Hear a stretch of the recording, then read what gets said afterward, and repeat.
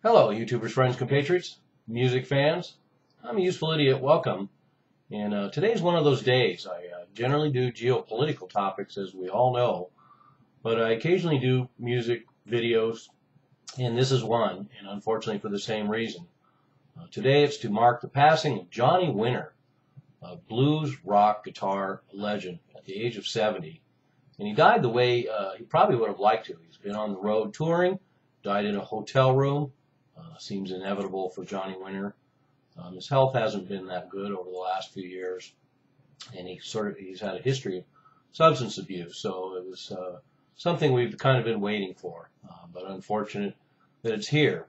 So he was born in Mississippi in 1944, moved to Texas, was very dominant in the local scene, produced a lot of local records, and then in I think 1969. He was discovered, 68, 69, signed to Columbia Records, and managed to do some very memorable shows at Montreux and Fillmore East, and even played Woodstock. And this gave him mass exposure very quickly. And I'll try and attach the performance at Woodstock below, along with some other memorable performances. So his first two records were fairly progressive and forward-looking for blues records, but were essentially blues records with rock and a certain amount of adventurism. But by the time he got to his third record, he went all into rock and roll, and this kind of established him more. And a lot of people are more familiar with some of his rock work. And he formed a band called Johnny Winter And. And interestingly, they were the McCoys, who everyone probably remembers from a huge hit called Hang On Sloopy. And they stuck around, became more of a progressive psychedelic band. Most people weren't aware of them in their later years, and they became Johnny Winter's backup band, including Rick Derringer.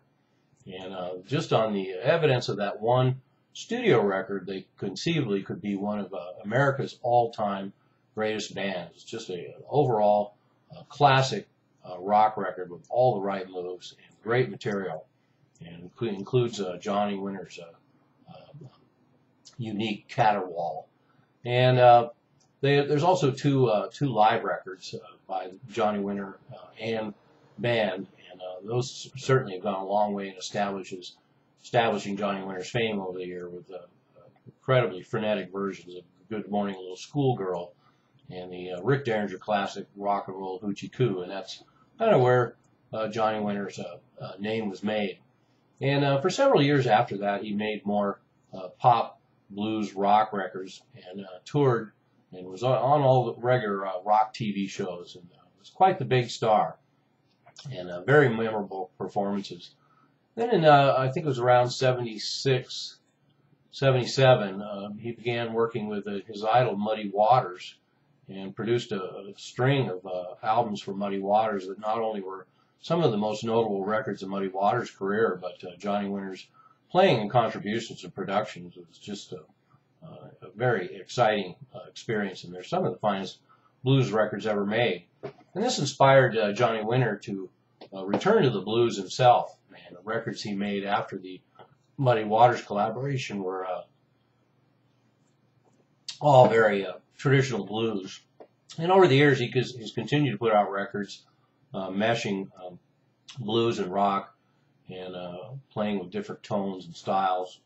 Always noted for his exemplary slide playing. But what an incredible guitar player. Very distinct phrasing, incredible blues knowledge, blues licks, mining all sorts of traditions, although basically known for being Chicago-style blues. And then, of course, his over-the-top performances and his appearance being an albino, which makes his musical abilities all the more staggering, considering that he's legally blind as an albino. And he had a lot of substance abuse problems, unfortunately, and this dogged him through different points in his life. In fact, after Johnny Winter and he went into rehab in 1972, and when he came back out of rehab, all of his friends were there, including Mick Jagger and Keith Richards and a lot of other luminaries, and they all pitched in together to help him create an album called Still Alive and Well, 1973, and it's still one of his finest records, if not his finest. I'm sure people will debate that point.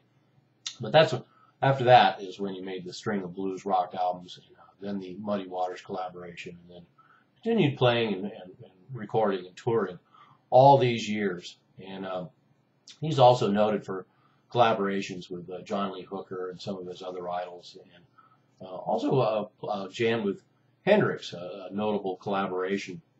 Only a couple of things, including an extended version of Things I Used to Do.